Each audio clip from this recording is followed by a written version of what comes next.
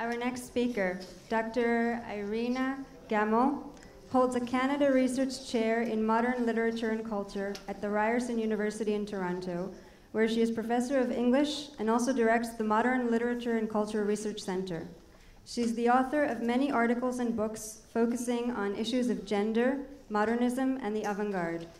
She is the author of Baroness Elsa, Gender, Dada, and Everyday Modernity, MIT Press, and most recently co-editor of Body Sweats, the uncensored writings of Elsa von Freytag-Langenhofen, MIT Press, and Crystal Flowers, Poems and Libretto by Florine Stettheimer. Her current research focuses on the literature and visual culture of the First World War with a focus on Canada.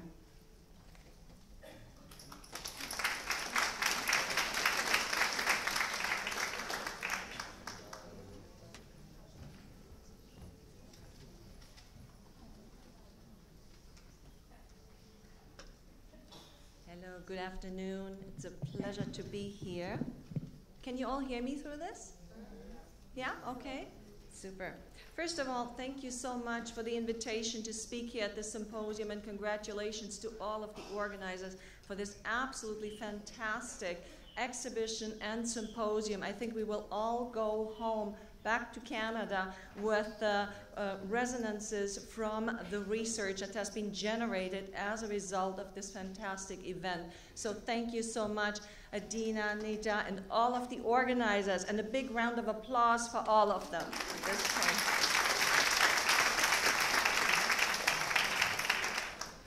I also look forward to seeing the Baroness appear and be impersonated here by Anna in just a moment. And my focus today is a little bit more on the Baroness and New York Dada.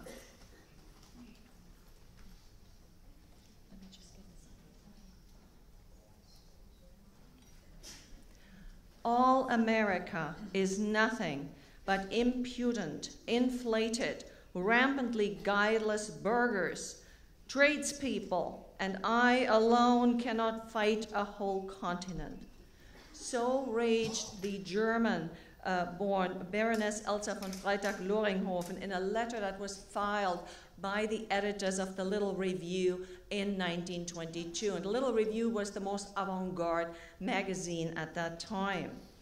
The Baroness, as she was called, was an experimental poet. She was also a body artist, and she was a Dadaist who hailed from Berlin. And so she brought all sorts of interesting influences with her to New York. A war widow in New York, she was notorious for excoriating America and America's cultural icons during the First World War era, and she really was in New York from 1913 to 1923. During this time, she had an important impact on the shaping of New York Dada, and she's been the focus of many recent studies, so she's really come into her own more recently. Here in the slide, we see the gender-bending pose of the Baroness in 1915. We see her in her performance costume, and as you can see, it's really wrapped tightly around her body, almost like a futurist costume.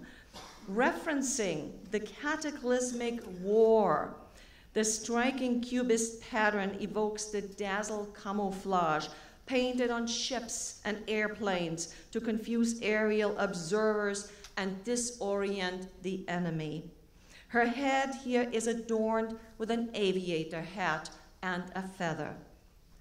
"I am not merely the model who poses," she told the New York Times reporter in December of 1915, and that was the time when this particular picture was taken.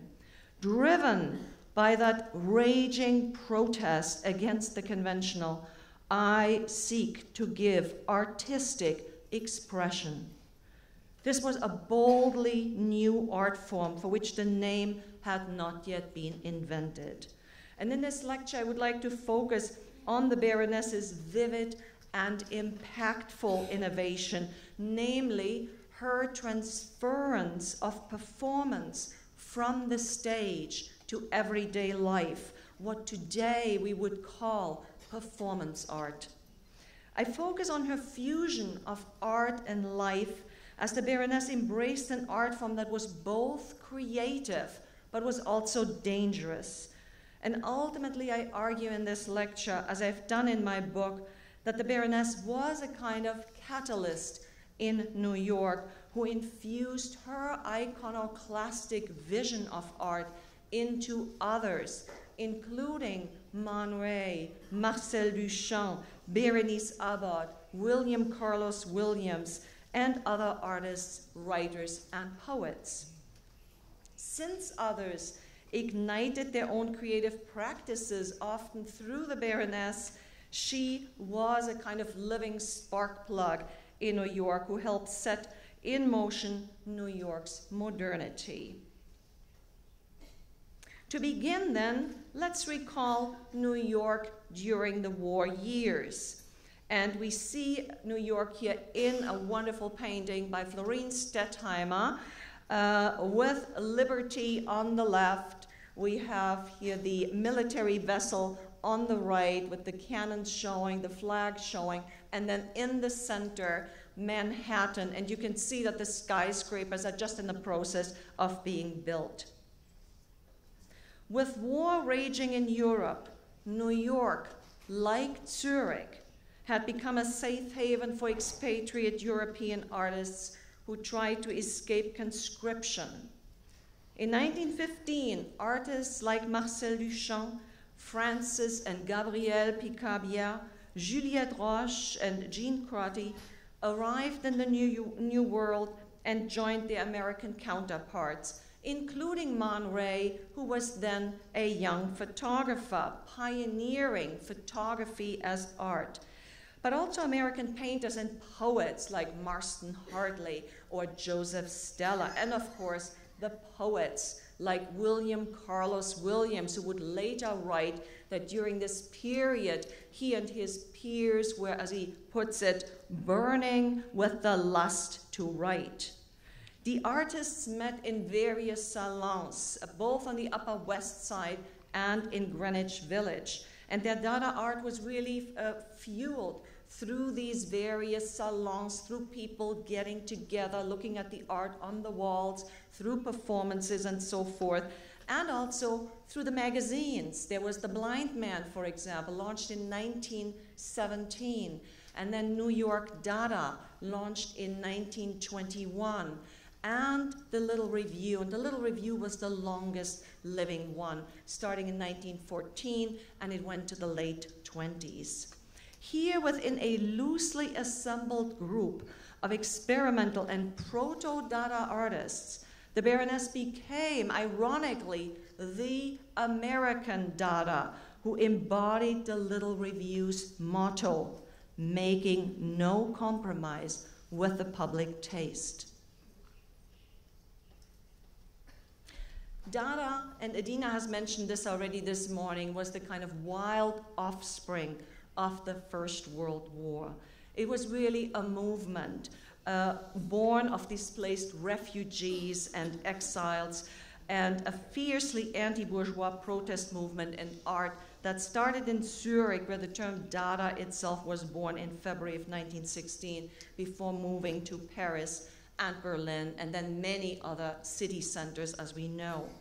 Dada was militant and sought to provoke and shock. In New York, Dada gave birth to new forms, including the ready-made, almost to the day 100 years ago, but also to the found object and the assemblage sculpture of various objects that was pioneered by the Baroness. Dada confronted American commercialism, explored gender and sexual identities, as we've also heard in Janine's presentation here, and it also engaged the war. Dada was not content with having viewers behold new art forms, but it really endeavored to provoke audience responses. So it was not just about creating a new style in art, it was about a much deeper rejection, and it was about provocation at some level and getting responses from each other. Artists engaged each other in a new way, directly confronting each other's work in public, whereby the works themselves often became part of an ongoing conversation through cut and paste techniques and rigorous recycling. Some of these strategies kind of subverted traditional claims to authorship and even originality. In this slide on the left, a work that is held here at the Israel Museum, so we are very, very pleased with the Arturo Schwartz collection and what it holds. Here we can see this engagement in the Baroness's collage of Marcel Duchamp. Notice how she directly addresses Marcel, shouting out his name in the left corner. And she also brings in his ready-made, the bicycle wheel right beside his head, but notice also how she transforms that subtly into a kind of spidery bicycle wheel. So she makes it to her own, she makes it more organic. On the right, the second portrait of Marcel Duchamp is an assemblage sculpture in which she serves her colleague like a dessert in a wine glass, adorning him like a Ziegfeld girl with feathers. The portrait was at once a portrait and a self-portrait, and Janine has written a wonderful article on that very topic if you would like more information. And of course here the use of glass also references Marcel Duchamp's most famous work, and that was the large glass. It may also have been a reference to the fact that he was a bit of a boozer at the time, and alcohol was very much part of that scene, as were drugs at the time.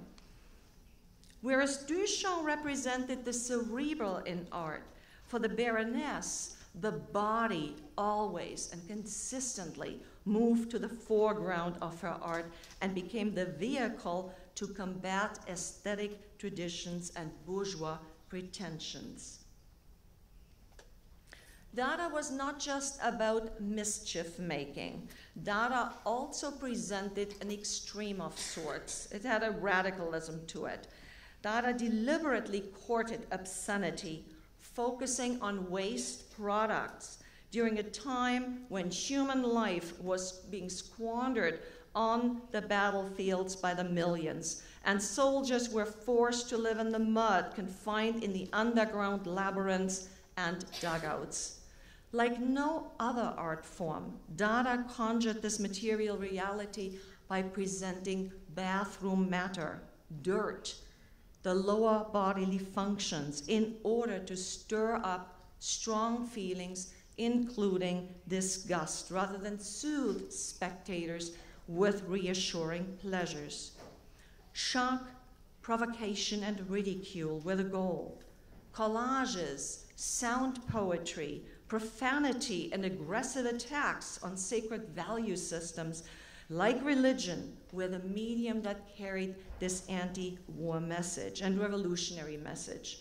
Seen here in this slide is the assemblage sculpture God, the Baroness's collaboration with Morton Schomburg, which presents perhaps a quintessence of Dada. It consists of a twist of bathroom plumbing fixtures mounted on a mitre box and sardonically pointing to heaven. A sacrilegious work, the sculpture aimed to deflate the power of God and religion. I spit on an unsuccessful Christ, she raged in her autobiography. I, like the proud Satan state, better. Such a fierce critique also reminds us that God and religion were key in the recruitment of soldiers on both sides of the trenches. The rawness of the brass pipe conjures the detonated brass shells in Belgium and France, which were often repurposed by the soldiers for trench art. This 1917 work perfectly coincided with the US entry into war. The God sculpture also works as a sister piece to Fountain, the infamous urinal signed R. Mutt and attributed to Duchamp, which was submitted as a work of art to the 1917 Independence exhibition, and of course, infamously rejected there.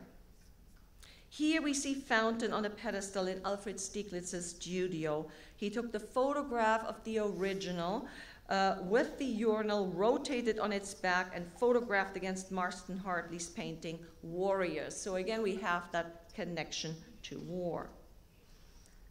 From 1913 to 1923, the Baroness used New York's consumer culture and Manhattan's street landscape as raw materials for her art. She was the first to make art out of the junk she found in the streets. Sarah, if you find a tin can on the street, stand by it until a truck runs over it, then bring it to me, she told her friend Sarah McPherson. And with this, she also quickly became a precursor for others, for Man Ray and Marcel Duchamp, who were about a generation younger compared to the Baroness.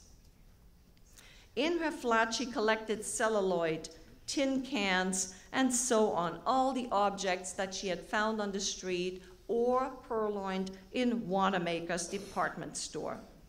In this slide, we see her limb swish assemblage, a large whip-like device made of a golden curtain tassel and a large metal spring with a Christmas tree candle holder clip at its very end.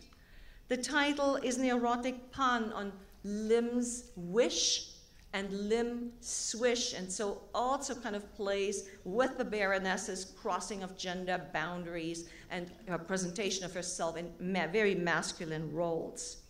She wore this limb swish gear attached to her hip belt as a kind of performance gear, sort of like a cowboy might wear a Colt revolver.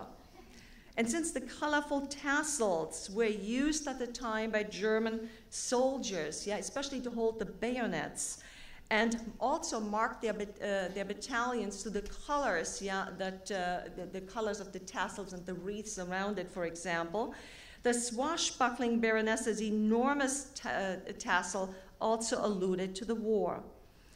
And as she walked along the street, she created her own kind of live Dada body music by swishing this device back and forth, and pioneered an entirely new art form, namely performance art. And it is interesting to note, I juxtaposed this limb swish with the lampshade by Man Ray, because we notice some interesting visual echoes in Man Ray's 1920 unfurled lampshade sculpture made of paper and mounted on a mannequin stand at first, and later, as we've heard earlier today in Edouard's presentation, he remade the sculpture in metal, which he then painted white. In 1924, the lampshade spiral reappeared in his Paris photograph of Dadaist Tristan Tzara and Jean Cocteau, where the unfurled lampshade is now reapplied to the body. Whereas the Baroness centrally showcased the body, here the male bodies are entirely veiled by fabric. The lampshade's spiral acting like the Baroness's long dash in poetry, sort of both and simultaneously severing, but also connecting the two heads in an edgy group portrait.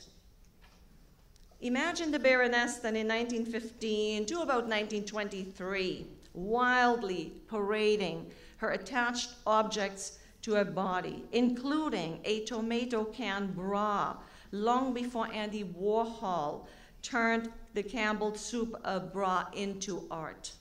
With her art imprinted on her body, she commandeered a new audience of street spectators. And we can pose the question, what exactly is the meaning of such art? And we can read more about that in some of the publications. But maybe just one quick answer may suffice here. The German Dadaist Hugo Ball has described the project of Dada as a way of de-automatizing the public, as he put it. Quote, Dada was to, quote, conceive everyday life in such a way as to retrieve it from its modern state of colonization by the commodity form. And in a way, the Baroness lived that principle. She stripped the found object of its utilitarian meaning, decolonizing it and creating artistically liberating epiphanies for her viewers. The Baroness used consumer objects even in her experimental poetry, as in her Subjoyride series. And I'm going to give you just a very brief flavor here, obviously created as the Baroness kind of shot along in the underground and picked up on the advertisement slogans of the time. The poem starts out like this: ready to wear, American soul poetry, the right kind. And I just skipped to page 2 then of the manuscript. Lux camel, hands off the better Bologna's beauty. Get this straight. Wrigley's Pinot's heels for the wise. Nothing so Pepsodent, soothing, pussy willow, kept clean with Philadelphia cream cheese. And you can see how she's loading up the poem here with these fragments that she found in her travels along the subway. And I see I only have 5 minutes left, so I'm just trying to focus on some of the most important items. Maybe we'll just skip this one, which is a portrait by Biddle and a performance act in a gallery. And we'll also skip this one, which is by Teresa Bernstein, who was a very good friend of the Baroness's and who painted her and who also kept her parrot when she had to go to prison for showing herself in the nude in New York at one point. And maybe with this, we'll move right here to a performance act here with Man Ray and a collaboration with Man Ray. For in 1921, the Baroness performed in Man Ray's first film experiment, and only a still, unfortunately, has survived, and it shows the Baroness's exuberantly bared body surrounded by Man Ray's letter to Tristan Tzara. And notice his inscription here: Mère de la mère de la mère de la mère de l'Amérique. And of course, the Baroness's legs kind of gloriously posing in form of the letter A. Such daring and uninhibited bearing of her body illustrates what the Baroness herself called her virile and anti-stereotyped posing as art that shocked the viewer and demanded containment for mass consumption. Man Ray could display this picture only in a private letter to Tristan Tzara, and perhaps by simultaneously declaring the death of Dada in New York. Cher Tzara, Dada cannot live in New York. All New York is Dada and will not tolerate a rival, will not notice Dada. There is no one here to work for it, etc. And of course, then he moved on and went to France. And I'll launch right into my conclusion from that. Here we also have Marcel Duchamp, and I just want to draw attention to this wonderful sort of gender pose. What I find fascinating about it too is that by the 1920s we have these fascinating enactments and transgressions on the level of gender. At the same time that the Baroness, of course, had already been performing this body kind of beforehand from at least 1913 on. We'll skip these ones too. The Baroness's engagement here with Berenice Abbott, who was Man Ray's assistant. And here you can see also some of the references. She was good friends with Berenice and painted and made this lovely collage on the left, which is held at MoMA today. But then when Berenice didn't support her properly, she accused her here in one of her other paintings, forgotten like this parapluie, am I by you, faithless Berenice, she writes, of course nicely rhyming here by misspelling the parapluie. And perhaps just to end here on the words of the Baroness herself from the cast iron lover, one of the things that I find particularly fascinating about the Baroness is that she kind of embraced the spirit of the time. For the Baroness, there was no safe living. She was always out there. She was always risking it all. She was always pushing all the buttons she possibly could. And she said she was making the principle of motion and emotion the motto of her life. And she sums that up a little bit in the Cast Iron Lover, where she writes, "Look full of laughter, look full of motion, look full of dizziness, insanity, and sane thine body." Thank you very much.